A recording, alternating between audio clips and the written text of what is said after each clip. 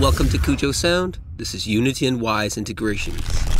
Hey, and welcome back to Cujo Sound. This here is Wwise and Unity integrations, and we are going to take some further looks at some of the footsteps that we did in the previous episode. Now, if you watched the previous episode, you might know that we made some footsteps and added them to the animation of this character, and we can walk around, as you can see right here.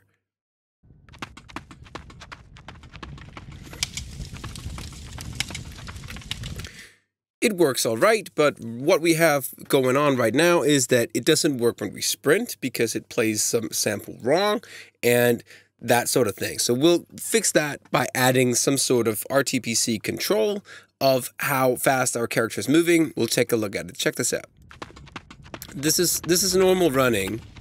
You can actually walk if I use my Xbox controller instead of just the arrow keys. But we are just going to stick with running and sprinting. And notice how the sound goes when we're sprinting. And this is even though there are no sounds or animation events connected to the sprinting animation. So something is clearly up and something from the running animation is clearly still being triggered. There's something in the beginning of this, so let's try and solve that problem. What I want to do is that I want to go into our character animation script here because we want to be able to control that there are more things going on than just the left foot run. We need a left foot sprint controller as well. So let's take a look at that. Here we have our character animation script, and right now we only have left and right foot run. So let's go ahead right away and make one called FS character sprint left. Here we go. And we are going to make another one called FS character sprint right. Like that. And what happens in here is that we actually want the exact same things to be triggered in here. So it still triggers these events here, but let's copy paste these. Left foot sprint. Right foot sprint. In that way, we will have two more options so that we can change our event names.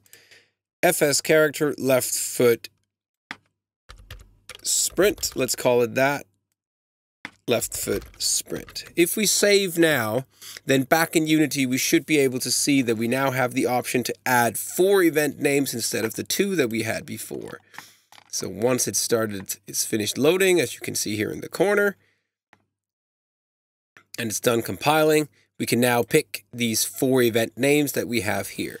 And that is really easy to do. So now we have here left foot run, right foot run. So let's call it left foot sprint. And here, right foot sprint instead. So that we know that it's calling the right event name whenever this happens. So in Wwise, if we press F5 so we can go into the editor and see what is going on, we have left foot run, right foot run. So let's create the 2 new ones that we have. Right foot sprint and, well, right foot sprint, and this one is right foot sprint. So we now have left foot sprint and right foot sprint. They do point at the same container. Over here, you can see if we press on it, then it plays this. So we go back into Unity, and in Unity here, we want to go to our project, find our locomotion, and go to sprint. And here you will be able to see the events of sprint. And as you can see here on the timeline, there are none, which is very similar to the one that we had before from when we were running. So this is left foot coming in. So we take this name here. This is sprint left foot. And in the object that we need it to be in, we need it to be in character animation events. Double click on that. And that's it. Apply. And now we find this here, left foot and right foot. So we create an event here. Right. Now notice how that this animation is longer than just one cycle, probably because he sprints 4 steps at the same time that it takes to run 2 steps. So we need to continue here. Left foot, here we go. And right foot, here we go. And we add it like this. Now, the problem with this is that if we put this into the game and we start running, it should trigger the correct events, and you should be able to see that it triggers left and right running when we're running and left and right sprint when we're sprinting, but it'll still trigger the extra run event when we are sprinting. So you should be able to hear 3 sounds, some sort of glitchy, jumpy kind of sound. So if we go into Wwise again, press F7, build our sound banks. We can go back into Unity. Now notice what happens when we play our run and sprint events, and check out what's wrong with it. This here's running. So now let's hold shift and start sprinting.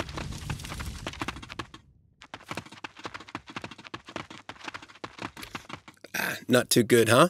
How can we solve that? Well, there are lots of ways to doing it. What I want to do is, because we need to be able to control that anyway, we need to find the rigid body of our character. The rigid body is the element that controls that this can interact with anything.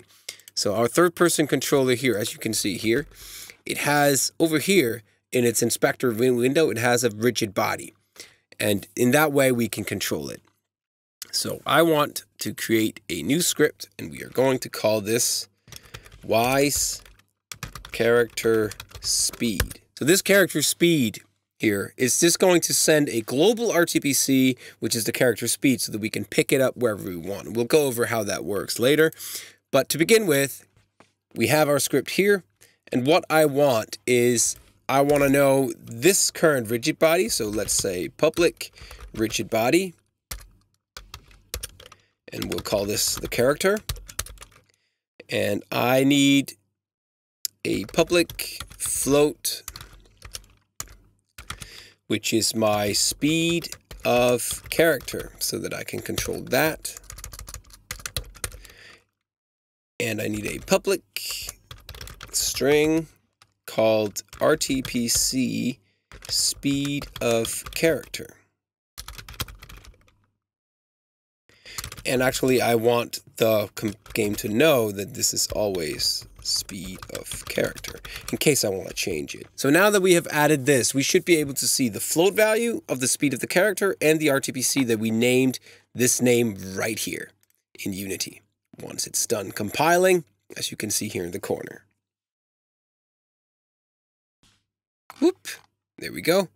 And the rigid body, what is the rigid body? The rigid body is our third-person controller. So there we go. We drag and drop it over here. So now it knows that it needs to check this rigid body.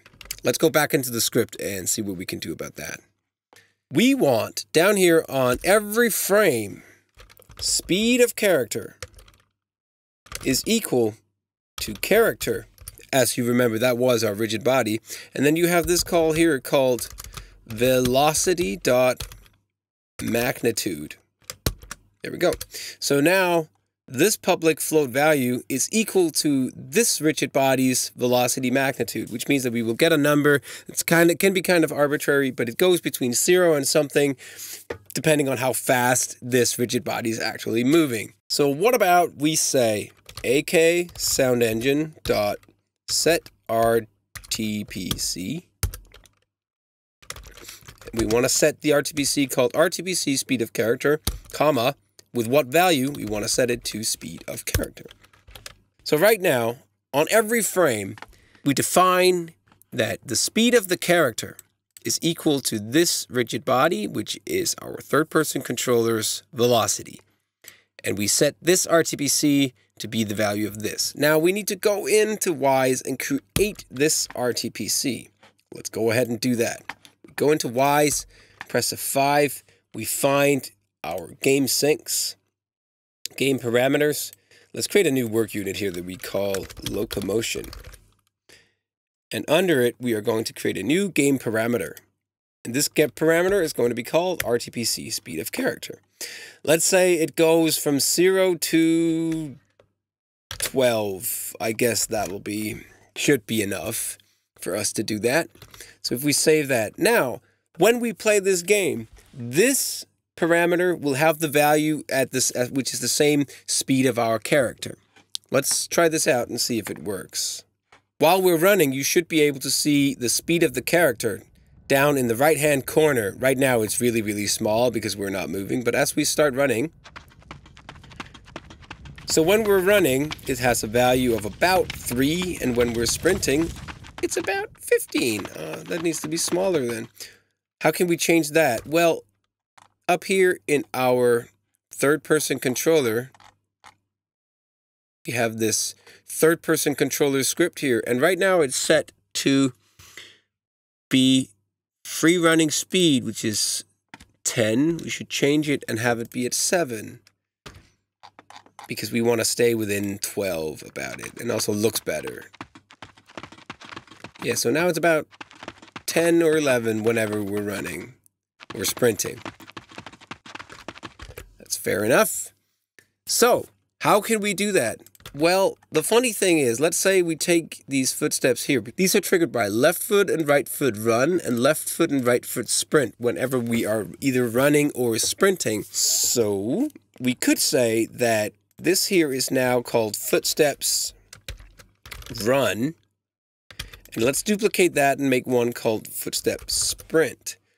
The reason why we do that is simply because then we have, this isn't more expensive because they're using the same assets, but we can change the values that we want it to. So now we have double control. So let's say right foot sprint, the event here now calls the respective footstep sprint over there, and the same one with this one here. So now we're triggering right foot sprint. Let's say if we go here and say this is pitch up, really hardcore. You can hear it's sped up. But if we go with right foot run, it triggers the other container, so then it should be back to normal. There we go. And of course, this sprint here should not be sped up like that. So, and that's one way of doing it. So now we have controlled that when we're sprinting, it only uses these events, and when we're running, it uses the other events. Good. So up here, we could say, because we know that when we're sprinting, he sprints at around 10. You can click RTPC, add a voice volume, and you click here and you say which game parameter you want to use. We want to use the speed of character. We reset this here to be 0. And we know that when we're sprinting, it's about 10. So we could say if we are above, let's say 9, then this one is silent. So now our footstep run sound will not play because it's muted when our character is faster than 10. So let's try this out. Let's build our sound banks, F7, generate the sound banks, go back into Unity and play. And I think that we can already say that right now it works. It plays left foot run and right foot run when we're running, left foot sprint and right foot sprint when we're sprinting. And the excess event that was there from the run should now be muted whenever we're sprinting.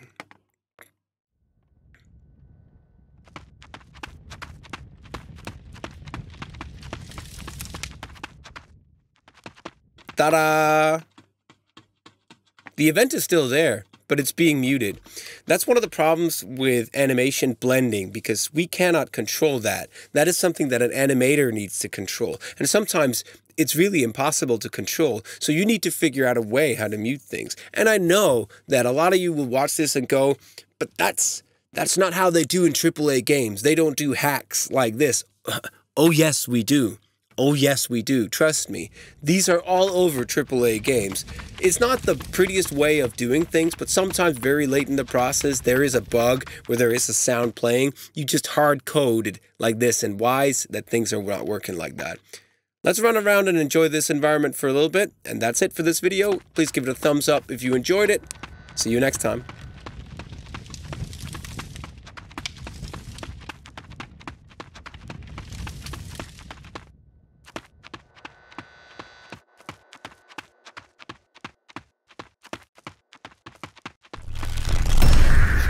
Thank you for watching Cujo Sound. If you want to know more about game audio, Unity, and Wwise integrations, please like this video if you enjoyed it and hit subscribe if you want to know more. Or head over to patreon.com/Cujo Sound, where you for as little as $1 a month can help me sustain this channel and the time I take off to create all this material. I would really appreciate it.